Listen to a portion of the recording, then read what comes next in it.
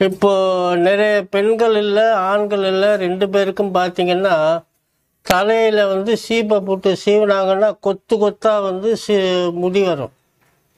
அப்போது முடி வரும்போது என்ன செய்வான்னு கேட்டால் அதுக்குண்டான ஹேர் ஆயில் ஷாம்புக்கள் போட்டு தேய்ச்சி பார்ப்பாங்க. அப்போவும் முடி உதிர்ந்துக்கிட்டே தான் இருக்கும். அவங்களுக்கு வந்து என்ன சொல்ல போகிறேன்னு சொன்னால் எளிமையான முறையில் மருந்து.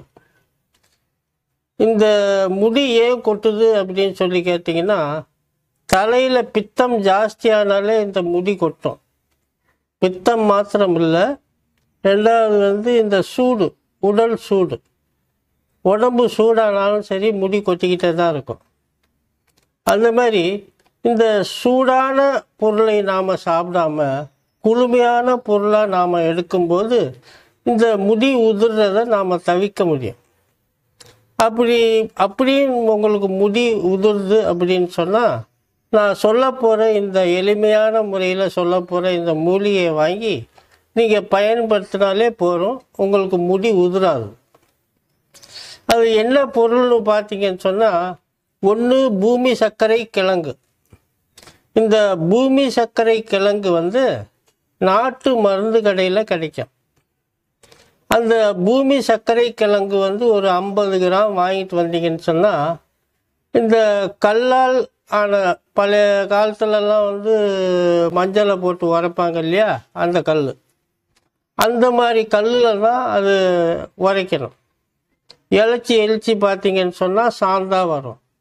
சந்தனம் எப்படி வந்து நாம் வந்து இழைக்கிறோமோ அந்த மாதிரி இழைச்சிங்கன்னு சொன்னால் சாந்து வரும்.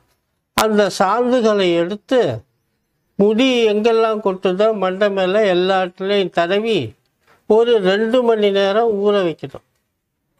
ஊற வச்சு நீங்கள் எப்போதும் போல வந்து சுடு தண்ணியை பச்சை தண்ணியை போட்டு தேய்ச்சி குளிக்கலாம்.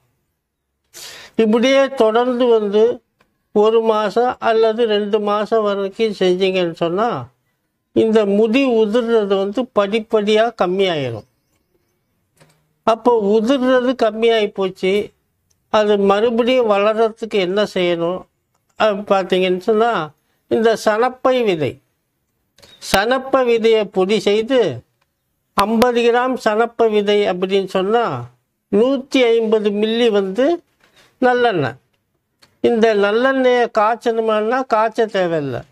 இந்த சணப்பை விதையை சுத்தம் பண்ணிவிட்டு நல்லா பொடியாக்கி அந்த நல்லெண்ணெயில் போட்டுடணும். அது பாட்டில் ஊறிக்கிட்டே இருக்கும். அப்படி தொடர்ந்து ஒரு 3 நாள் ஊறி போச்சுன்னு சொன்னால் ஒரு காட்டன் துணியில் ஃபில்டர் பண்ணி ஒரு கண்ணாடி பாட்டிலில் ஊற்றி வச்சுங்க. ஊற்றி வச்சு அந்த எண்ணெயை நீங்கள் தலைக்கு தேய்க்க இந்த பூமி சர்க்கரை கிழங்கு அந்த சாந்தை எடுத்து தேய்ச்சி குளித்த பிற்பாடு முடி உதிர்றது நின்றோம். அதே நேரத்தில் இந்த சணப்பை விதை ஆயில் நீங்கள் தடவும் போது முடி வளரவும் தொடங்கிடும். அப்போது இதை நீங்கள் எத்தனை நாள் செய்யணும்னு கேட்டிங்கன்னா குறைஞ்சபட்சம் 1 மாதமோ அல்லது 2 மாதம் செய்தால் போதும் தொடர்ந்து.